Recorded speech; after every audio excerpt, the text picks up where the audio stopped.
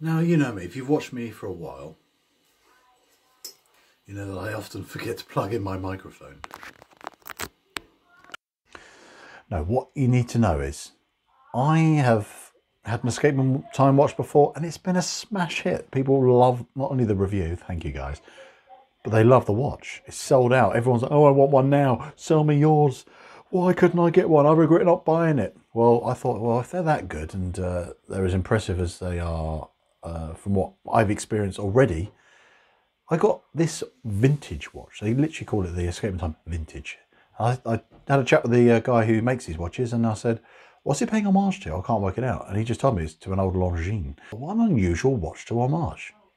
How good could it be? Let's take a closer look.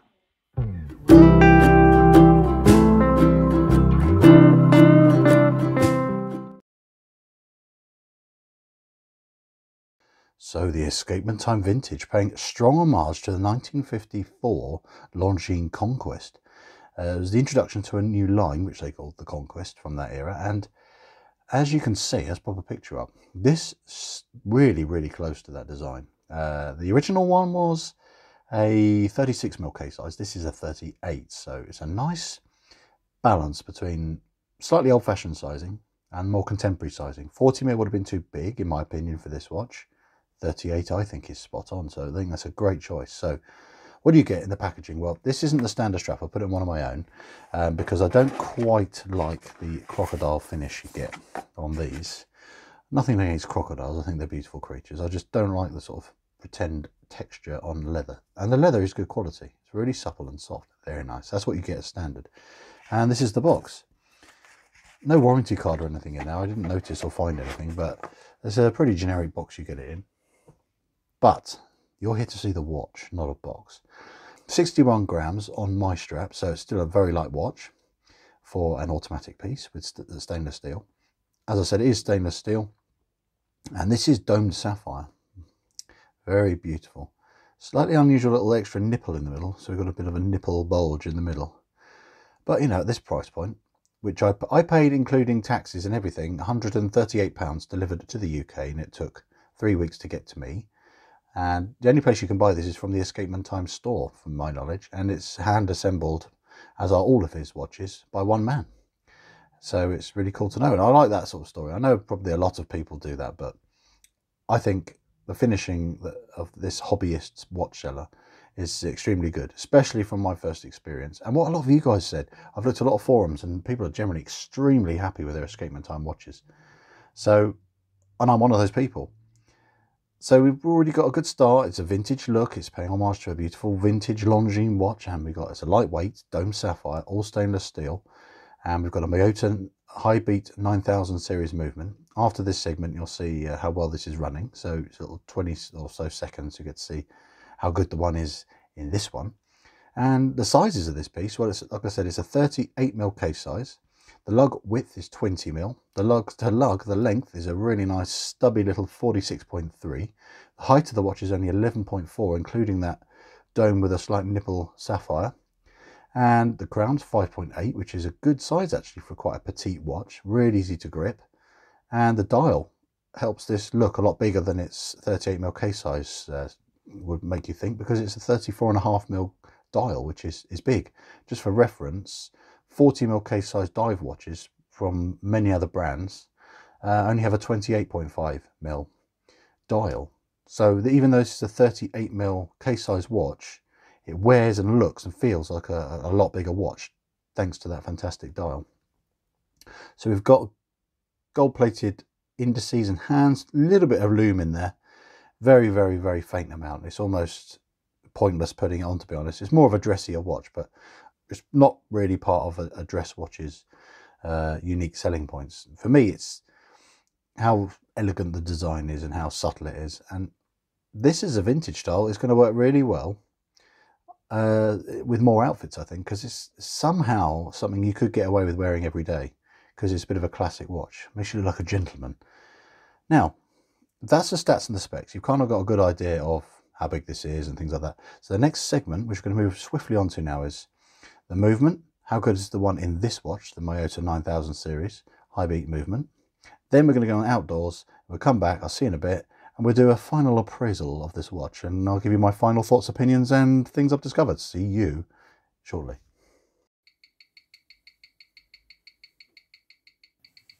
Now, the 9000 series Miyota is proven to be very reliable, very rugged, and to prove how sort of consistent the timekeeping is, I tested this in 4 different positions. It was only +9, +8 overall for all the different positions. Really healthy amplitude and 0 beat error. It's a great movement, and it's brand new, so it's got a bed in, so I think it's going to be a good long-standing timekeeper.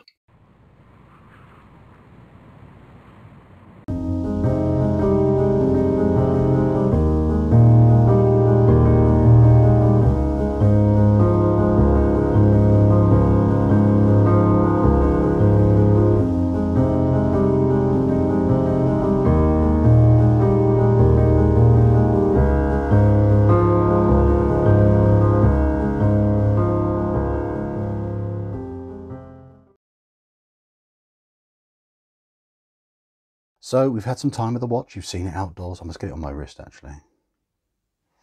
The movement in here is running pretty well. I'd say it could be better, but I'm not going to attempt to regulate this one quite yet. It's not a watch I wear every single day, but I'm perfectly happy with that movement. Things I like are the fit and finish of this is exceptional. Not quite as good, believe it or not, as the watch that I reviewed previously from Escapement Time, which costs half the amount of this. The polishing is as good. I mean, don't get me wrong, the polishing is very smooth and very neat. There's no distortion or rippling anywhere. It's very neat. No imperfections anywhere with the polishing. The dial is really good, very neat. Again, no imperfections or fluff under there. It's just, there's a few tiny, when you look under macro, which you've seen pop up here and there, you get a few little imperfections or tarnishing things that you can see on the indices and hands a little bit. And the hands, actually, when you look really close, it's difficult to show under this setting on the camera, a little bit of roughness around the underside of it. But to be honest, I'm being really picky because to the naked eye, it is extremely good.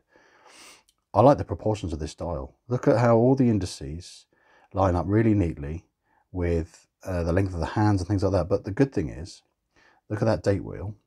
That cuts perfectly and aligns like it was meant to be there. It's that inner track that you've got going around here.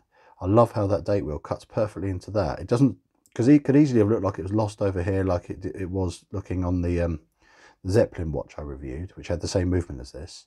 This case size works better for that movement somehow, you know, with the date window is in the right location.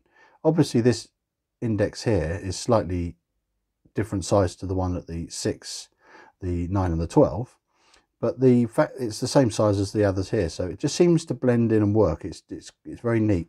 I love the subtle sunburst effect on the dial. That is nice.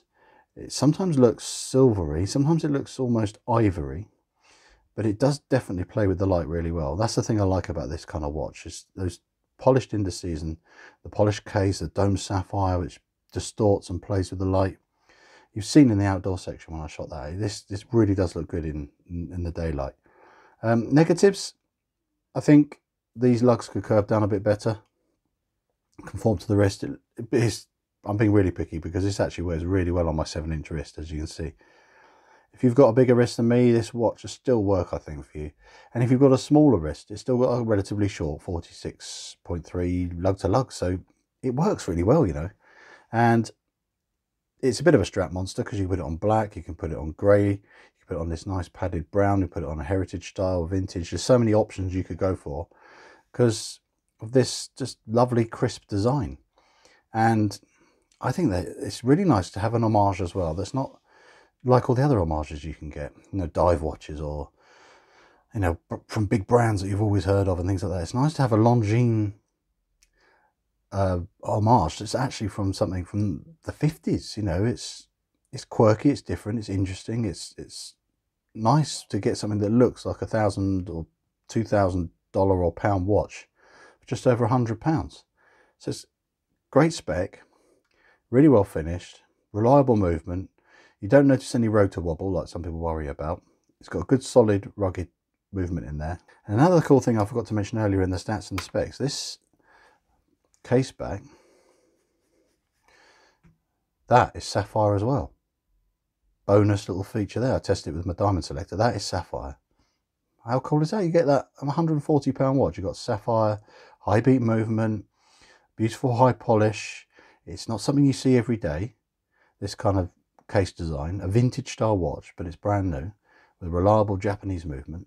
Dome sapphire, fantastic. So overall, I'm really impressed, and I can't really find too much to fault with it, to be honest. I think this is another huge win from Escapement Time. And I think if you're looking for a dressier watch that you could get away wearing every day, and you have a budget of under £200, not much more than £100, you would be satisfied with this. If you're okay with, maybe, like my wife says, it looks like an old man watch. But, you know, if you're into watches, sometimes it's nice to look back and appreciate the sort of purity of design from that era. And that's what I like about this. Maybe I'm from another era, because I love these as well. This will be coming up in another review. I love this. This is the heritage reissue of the Timex Marlin, which I just adore.